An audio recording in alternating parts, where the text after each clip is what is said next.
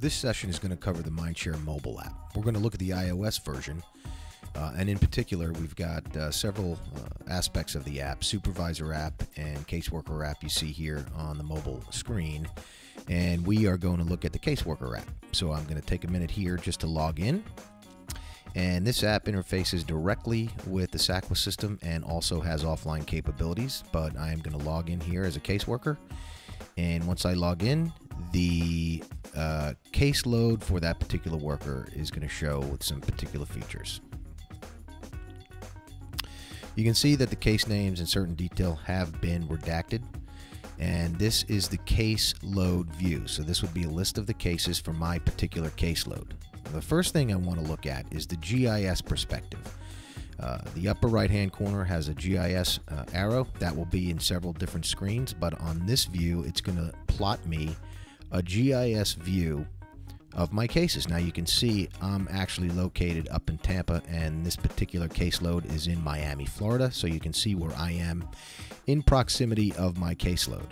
As I zoom in, you can see not only a marker that represents each case, but the color coding, which I'll talk about in just a minute, is also shown on the map itself. I can also tap a marker, which will show me some case details, and I can use several buttons there, control buttons, the I to get me the case detail, which we're going to look at again in a minute, or the automobile, which will route me a map to that case's location. Let's look at the color coding here for a second, both at the case view and at the dependent view. The colors of green, red, and yellow are significant in that a green means that the case or that attribute is in compliance, the yellow means it's a warning and something is coming due, and the red means that something is late. Now, I also want to look at the GIS view from the dependent perspective. When I select on the GIS marker in the upper right, I'm going to not only get proximity of where I am in these resources, but this is the resources that are in proximity of the case placement. You can see the red marker is the case placement, and then the other markers surrounding it are resources. As I tap them, I can see I've got the medical practitioner, I've got the school, I've got the dental practitioner, and whatever other attributes or resources are tied to this case could show up in this particular GIS view.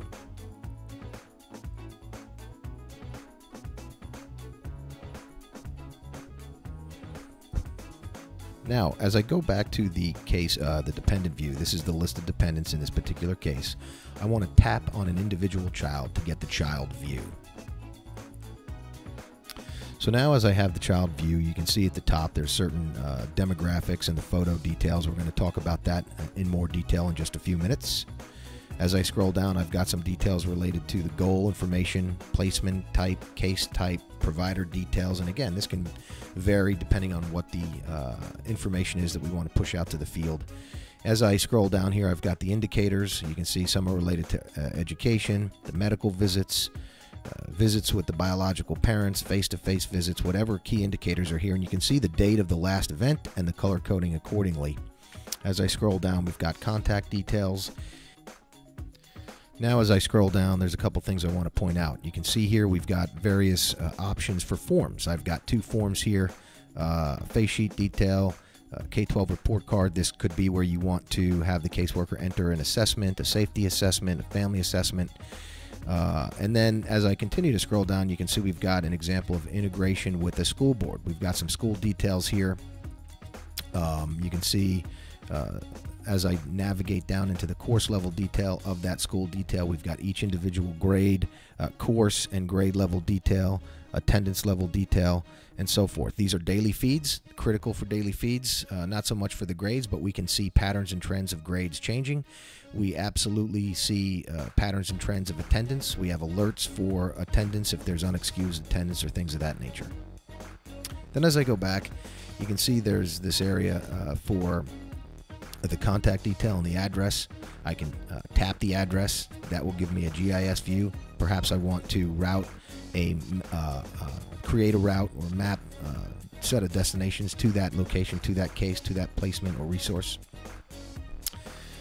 And then I continue to navigate down. I can see case notes, and we'll look at a couple things, how to create a case note and how to view case notes. Right now, I will tap a case note, and I can see the detail. This is a case note, or one of the most recent case notes. I see the top probably 100 here. And then perhaps I want to create a brand new case note. You can see here I have this button, this plus sign. I can tap that, and that will give me a form. And this gives me the required fields are shown in yellow, and I can start to navigate through and fill in the details that are required.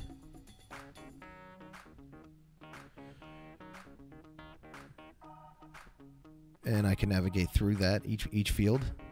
And there's something here I want to show where, depending on how I answer or fill in certain fields, it might prompt me for additional information.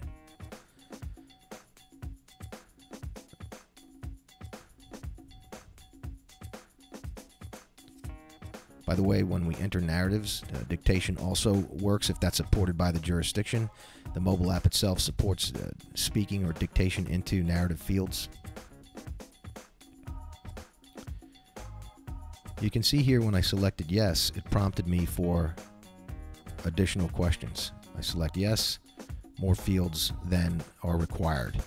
So it's a smart form that allows you to construct a complete case note. These forms are modifiable at the back end so that if you wanted to add additional questions or business rules around a form or case note, that can be done on the back end without having to redistribute the app itself. Here you can see there's an option for showing additional optional data entry, should that be desired. You can see some of the questions here.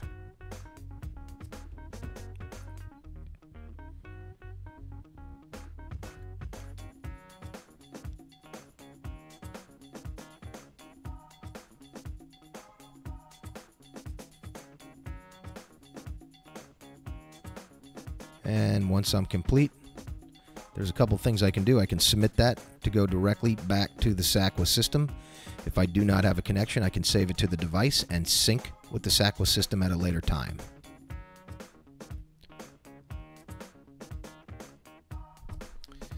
Okay, let's wrap up this session by looking at how to manage photographs. You can see as I scroll to the top, I have this update photograph option. I can see the current photograph, and perhaps now I'm at a home visit and I want to update the photo. So I can go down that option, and there's a couple things you can see. I can take the photo, I have to confirm the location, and only then can I submit that photograph to go back to the SACWIS system. So when I hit the take photo, I get an opportunity to take the photo. I can zoom in, zoom out, change the perspective. When I'm happy, then I have to confirm the location. Okay, each photograph taken is always geocoded, so we know exactly where and when the photo was taken, but we give the caseworker the option to confirm and accept the location. So you can see here I've taken the photograph, I've confirmed the location, and now I have the option to submit that photograph to the SACWIS system. That concludes this session of Mindshare's mobile app. Thank you.